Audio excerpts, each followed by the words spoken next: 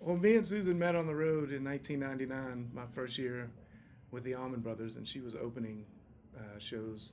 We met in New Orleans, and With Double Trouble too. absolutely some Austin Yeah, Chris and natives. Tommy out. But, we started dating. We got a house together, had some kids, got We did married, everything out of order. and we toured with our solo bands together.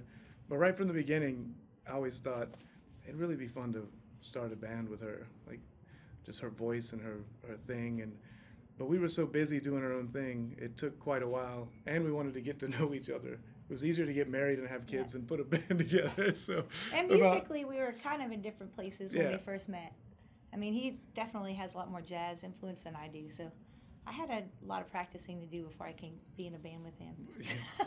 Well, about 4 or 5 years ago, um, I was getting to the point where I was ready to finish with the Allman Brothers and move on. I was getting ready to kind of put my solo band aside and start something else, and I just asked Susan if she was into starting a band, and we had watched the Mad Dogs and Englishmen concert footage and movie, and just that traveling circus. We're like, that would be fun. If we're gonna do it, maybe we should just see how many people we can fit in a bus.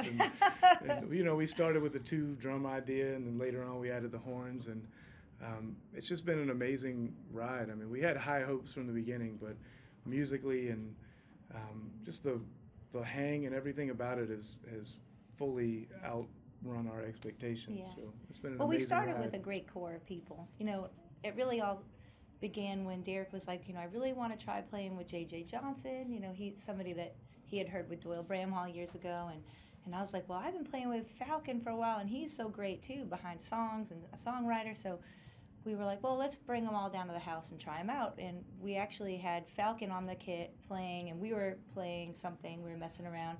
And JJ had just flown in, and he came and sat at the kit next to him, and they instantly had a connection. Yeah. And that alone, I think, was one of the first big building blocks of this band. Like having the two of them and the connection that they had, Yeah. and the instant love they had for each other, as well as the respect for the music and the songs. And they met on the drum kits. Like They the literally first did. time they ever said hello was musically, and it was right out of the gate. Like it really was magic from the first moment. And there was just something about the musicality of it. We played with a lot of different drummers, and we tried multiple different drummers, 2 drummer combinations. And it doesn't matter how good you are if the concept isn't, music first or song first. There's a lot of and people can bow up really good musicians. Like Yeah. who's drummer 1, who's drummer 2. With those there's a lot guys, of ego involved. it was so But these two don't conversational have right it. out of the gate. Like they really they listen to each other and Yeah. just lock eyes. They look at each other when they play. It's an amazing thing. That really was when that happened. I think we both knew that we were onto something. Like that's special what they have. And then Kofi Burbridge is kind of the He's unsung amazing. hero. He's such an amazing musician. He never plays the same thing twice, no matter how good it is. And he hears everything. Yeah, He knows exactly what everyone's doing all the time, and he is really inspiring. He's such an unsung hero. He really is very subtle, but he's incredible. I mean, his capabilities are much more than people could even imagine. Yeah, those guys, and then once Tim LaFave stepped in, it was he was kind of the missing piece because it's a tough gig for a bass player because the rhythm is so solid that you have to be able to play bass, like bass, and not just be one of the choppy 6-string players that are all over the map. But you also have to harmonically really hear because he can go anywhere and he likes to go anywhere. And Tim has really great ears, but when it's time to lay it down, he can really get down in the mud. So it's once we found him, I feel like that was the final piece. And with that core of the band, really from night to night, there's a lot of magic and a lot of new territory explored, and it keeps it fresh for all of us. I mean, I have to be on my toes every night, and there's something about wanting to play something that inspires the other people on stage. Like we really want to turn somebody's head. Somebody you played with for 15 years, play something where they're like, oh, I haven't heard that before. So there's a lot of that going on in a musical way, not in a showy way or a one-upsmanship. It's really trying to find some new ground. So we feel fortunate. I mean, Susan used to joke about it. She's like, "Thanks for letting me be in your band, guys." But now we kind of all say it. We're like, we all really still say it. appreciate being in this group. So. No, it's true. It's really special. And that's a great thing about this band, too, is everybody knows how lucky we are, because we've all had so many different types of gigs and have been band leaders or maybe have been a sideman, but we've been through all different situations, and we know how special it is when you're in it. You know, like we all talk about it and we kid about it, but actually we really, truly love each other.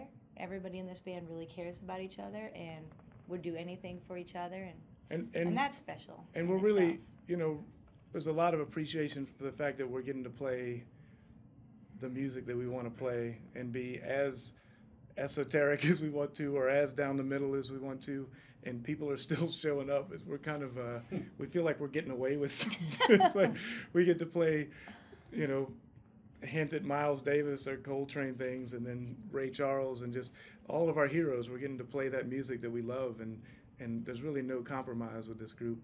And we went into it knowing that usually that kind of limits your audience, and somehow it's actually working. So we're appreciative of that too. A lot of the different audiences together, because there's a little bit of something for everybody. Mm-hmm. And also, you know, like Derek had his following, I had my following, so a lot of those people came out, and we've actually had a lot of couples that said, well, you know, I used to follow you, and my husband used to follow Derek, and we met at your shows, and that's how we got married. So we've met so many people that have got married from coming to our shows. So it was kind of nice to know that, you know, you can bring people together in more than one way, you know, and actually, you know, I'm blown away by the diversity in the audience. A lot of times we'll have everyone from 5 to 95, you know, so it's really nice to see that it's not all one type of an audience, you know, it really seems to be speaking to all different types of people. So that's really encouraging for me. I really enjoy and you that. guys know that because of the type of music you present on the show. It's like absolutely real music actually does have an audience if you put it out there. Like absolutely. there's still people writing great songs and playing great music, and it's not mainstream, but when people hear it, they're like, oh, I like that. It's like we have children all the time. Like I realize if they just listen to what their friends are listening to or what they're presented, then that's what they get into. But if you play them Sly Stone or Stevie Wonder or Led Zeppelin or whatever, Ray Charles, they actually really like it. Yeah. Like they'll put on the headphones and put on a Beatles record and like really get into it. And so we feel like in some ways it's our duty to kind of present some of that music to maybe an audience that doesn't fully know it yet. I remember early on with my solo band, we did a Sun House tune, and Dick Waterman came out after we recorded a Sun House tune. And he came out and he was like, I just want you to know, and we weren't selling many records, but I was able to give, you know, the family a check because you did a Sun House tune. As you get bigger and your career blossoms, just remember that these heroes that you listen to and take from, it actually matters when you play their music. Like you're actually exposing people to this. So we keep that in mind too. We try to play tunes from people that we really love and maybe want to shine some small light on, you know. Well, we basically needed a new record, so it was time to get creative. And one of my favorite things now is, you know, we have a studio behind our house, so we can go in the backyard and go to work and then go to the front yard and go home, which is great. It's nice having it there. But really this record started, we were getting ready to rehearse for a tour, and we had 3 or 4 days, the band in the studio. The beauty of having the studio there is the rehearsal room can be a recording session like that. And so we got in there, and there were so many ideas from the last 2 or 3 years of touring floating around that the rehearsal just kind of turned into a songwriting session. And then a day or so into it, we realized that, you know, maybe we're making a record all of a sudden. So we just started rolling tape, and 2 or 3 days later, we were into a record. So it kind of shifted from tour rehearsal to let's make a record. And then some of the ideas were, this band at Soundcheck, everyone is coming from so many places. There's grooves and melodic ideas that are always popping up, and we got into a habit of just recording them on your phone or whatever. If you hear the drummers and Tim laying something down, like get your phone out and record that stuff. So there was 2 or 3 of those that we really remembered. Like, remember that sound check in Richmond about 6 months ago? And everyone immediately knew, oh, yeah, let's see if we can write a tune around that. And so there was 2 or 3 of the tunes started from those seeds. Yeah.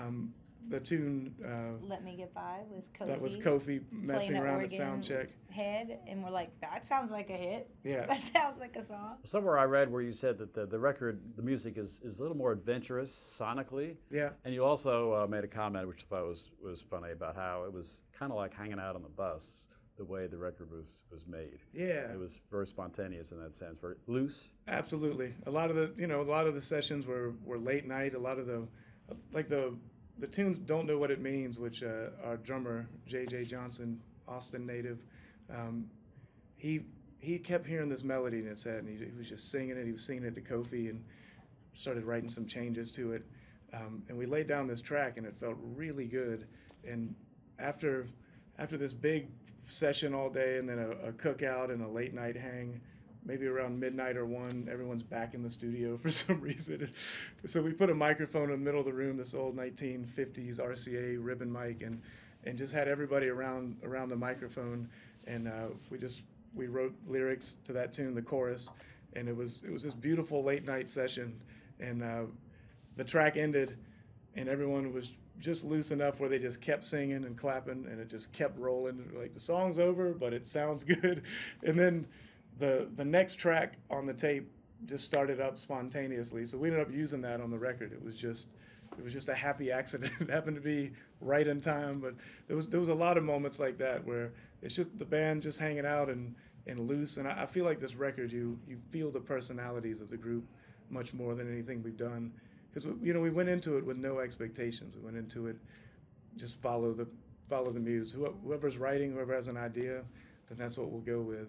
We didn't think about radio or any formatting or how long does a song need. The song's as long as it is.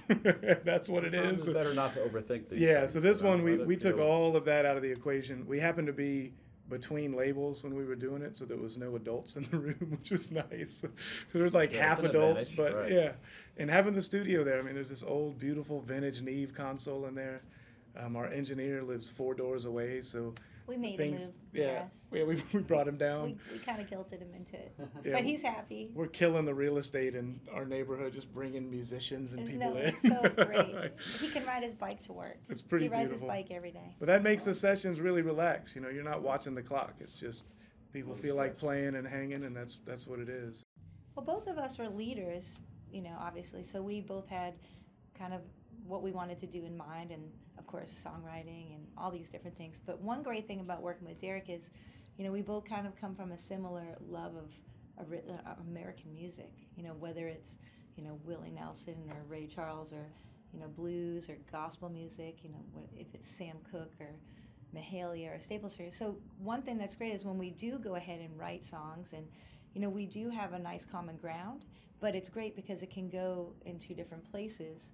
So I think this band is really unique that way, and I think one of the things that you keep in mind is, we're all working together, and it's not like any one person is super in charge. I mean, we kind of, I'd have to say that the whole band, including myself, kind of look up to Derek as our leader, because he just naturally knows everybody's strengths and knows how to bring that out in people, and also he understands that what he was saying kind of earlier, it's not about overthinking things. It's not about thinking about what other people want. It's about what does the music want and where does the music want to go.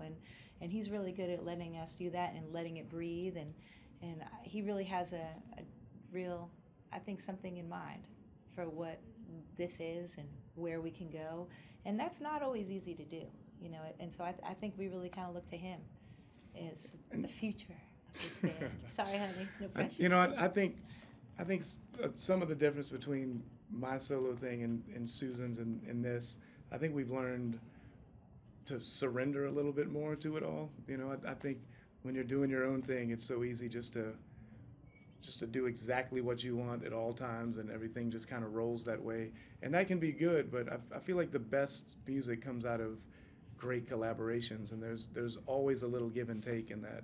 And we've had to learn that, and it's been a great process, but I think we're better for it. I think there's certainly an evolution that's happened just since this band has been together, and I feel like it's made me a better listener, musician.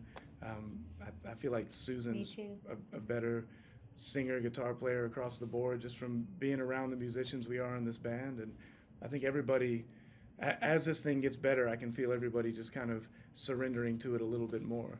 There's a lot of world-class musicians in this band that have been doing a lot of different things, and it takes a while to give yourself to something. You know, the music business can be pretty ugly, and I think we've all been in situations where you get a little burnt, so people put up walls. And like, as this band there's more experience and there's more time on the road together, I can feel people they're more in it fully, and that's a unique thing. That's what we're after. You know, we really want it to be a living, breathing band, and not just a bunch of musicians on stage and mercenaries. You know, so and that works on and off the stage. The whole Totally, surrendering thing. totally. You know, actually, Derek and I feel like our relationship as a couple has gotten a lot better being in a band together, because now we can sort of understand each other and where we're coming from a little bit more. Where when we were in our own worlds, we were kind of like ships in the night, never really on the same page. Yeah. And now we're on the same page because we're living, breathing together in this group, and our relationships within the band too have really grown. Like, we really have a nice relationship with a lot of different people in the band, and now that we have a few new members of the band too, it's just growing day by day, and everybody is just incredible. I mean, it's really great. special. It's great being able to be. I mean, because for me growing up, I was on the road at 9 or 10 years old, and even hearing the stories of my dad, you know, going AWOL to see the Almonds at the Fillmore, and just the whole family vibe of that thing. It's all, music and family has always been one and the same, and so your band has always been an extended part of your family. It's not people you work with, it's family. You spend more time with your band a lot of times than you do with your family. Yeah. So it's nice being able to share the life experience together, be on the road together, being surrounded by people you respect and enjoy being around. It's been a great ride. I mean, we feel lucky to be able to do it. Well, the ride's not over yet. That's for sure. So you've got a good thing going. We're just for getting sure. It into doesn't it. always work out this way. What's funny, No, people it's ask all the time, like in interviews, are like, so how can you be in a band with your wife? I was like, well, you got to marry the right person first. Like, it's nice to be with somebody you like being around, and you're into the same thing. I mean, what's better than getting to do what we do?